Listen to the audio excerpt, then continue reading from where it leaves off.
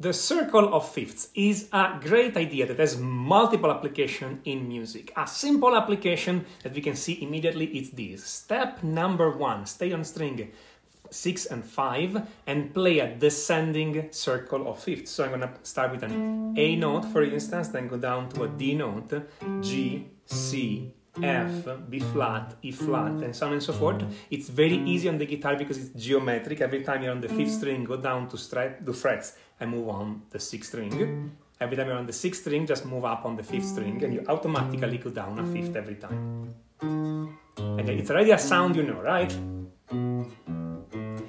Second, play a major chord with that root. So, A major, D major, G major, C major, F major, B flat major, E flat major, A flat major, D flat major, F sharp major in this case, B major, E major, A major. I changed the spell from sharp to flat, from flat to sharp to account for the enharmonics. So that's a simple application of the circle of fifth.